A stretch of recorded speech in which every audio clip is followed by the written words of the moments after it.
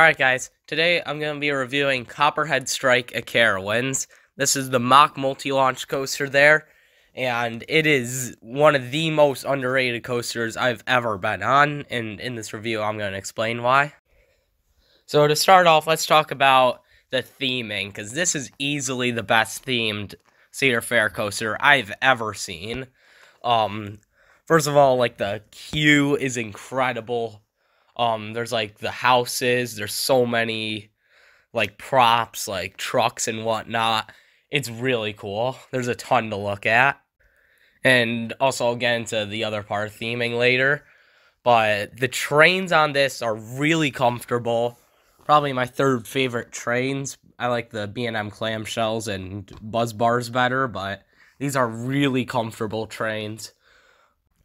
So now let's get into the ride experience. So you're going to pull right out of the station into the third best part of the ride right away. And this is the JoJo roll. This roll is so good. Definitely somewhere in my top 5 favorite inversions. It's insane.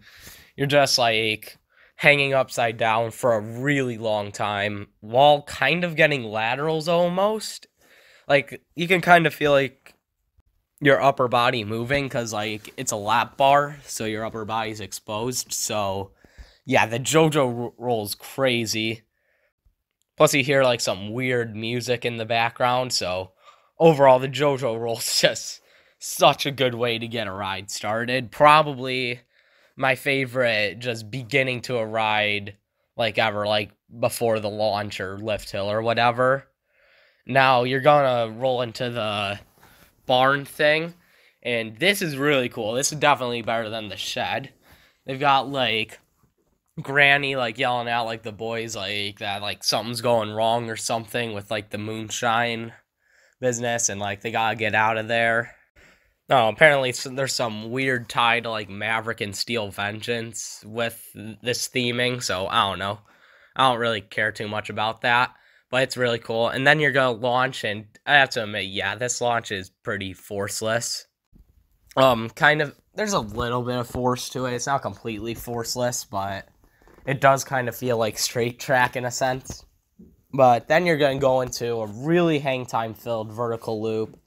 And this is another really good moment of hang time on this ride. Then you're going to come out of that and go into a really powerful ejector pop.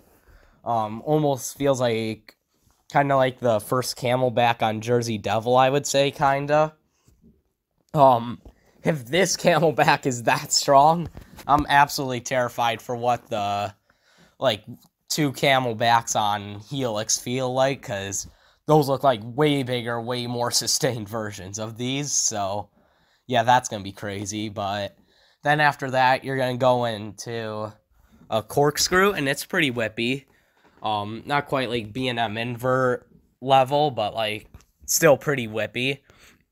And then you'll go through some turns that really don't do too much. And then before the second launch, you'll do another ejector pop that's really good. And then you'll go through the second launch, and again, not too much force, but you do feel a little bit of floater, I guess. And then you're gonna go into the like top hat cutback thing. Like, it's a cutback, but it acts more like an inverted top hat. And this is probably the second best moment of hang time on the ride. It's just you're flying like out of your seat because of the hang time. And it's really sustained, too. Not quite as sustained as the JoJo roll, but still really good. Then you're going to do a nice fast turn into the vertical loop. And this one doesn't really do that much. Kind of just feels like a normal vertical loop.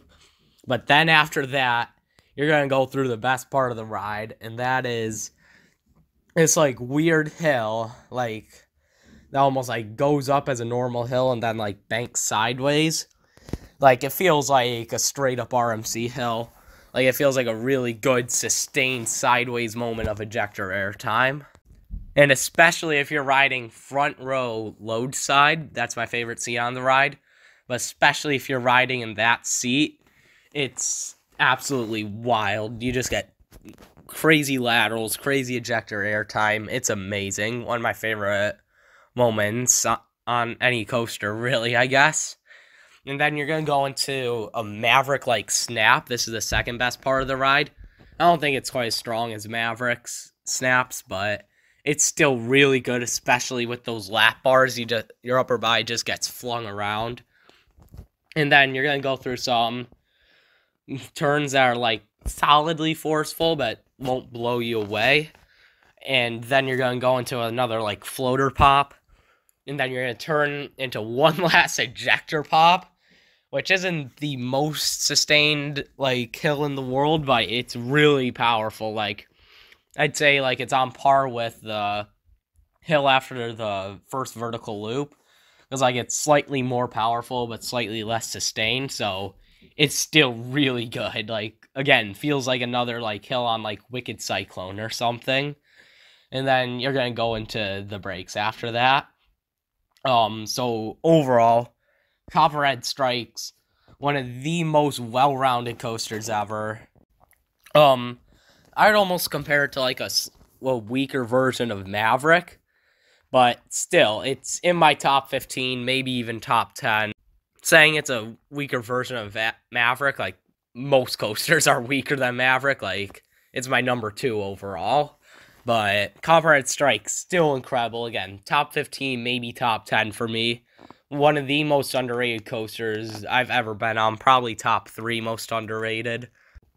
Its final score, I'm giving it like a 9.5 out of 10. For like scores, like this is compared to like rides I've been on, like not what I think in the world. In the world, it would probably be like 9 out of 10, but for rides I've been on, it's 9.5, because again, top 15, maybe top 10. It's an incredible ride. So well-rounded. It does everything right. The theming's incredible. So yeah, that's my review on Copperhead Strike. Let me know if you guys like it as much as me. Make sure to like and subscribe, and I'll see you guys next time.